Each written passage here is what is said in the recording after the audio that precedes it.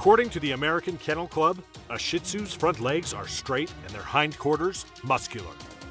Neither should be too long or short. The standard head is large, round, and is set high with the face looking forward. The eyes are large and face the front. The neck and body are the most important and should not be exaggerated. But what would happen if we used Shih Tzus as fighting dogs? Today on Shih Tzu Versus, we see how many dogs it will take to bring down Santa Claus.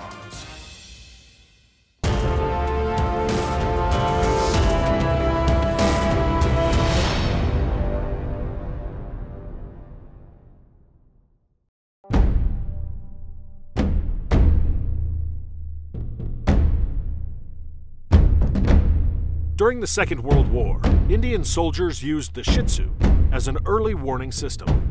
The armies placed Shih Tzus all over the front yards of camps and knew that if the dog stood up, excited and happy, it meant the enemy was near.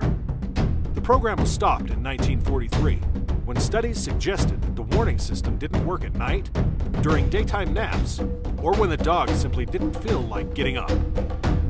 But how many Shih Tzus would it take to take down Santa Claus?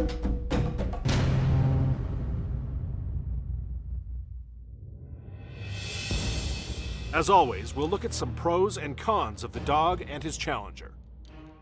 The Shih Tzu comes equipped with soft hair. He can easily see past his nose.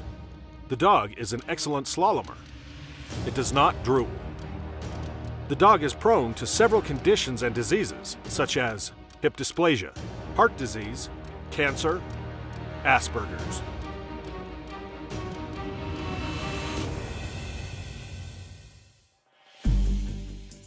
Santa Claus was born December 25th, 1422, after Saint Nikolai and his wife Judy gave birth to a fully grown old man.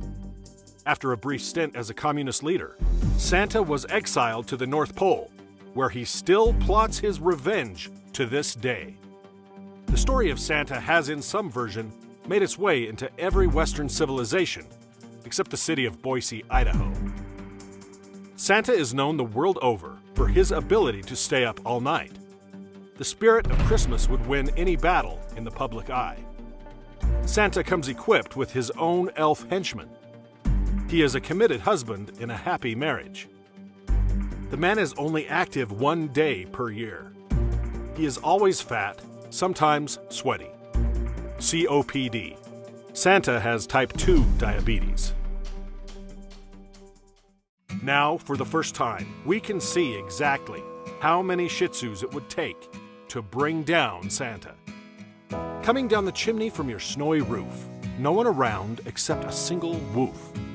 With the sun not even close to rise, Santa is in for quite a surprise. A Shih Tzu comes down from the top floor.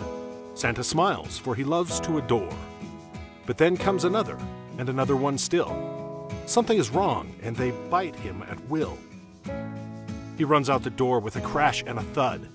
There, Santa falls straight into the mud. He seems to be doomed right from the start. The Shih Tzus all come to tear him apart. More and more come, maybe a dozen or more, while the family all gathers at the front door. The kids get to see them rip Santa to pieces, and they continue to do so until his life ceases.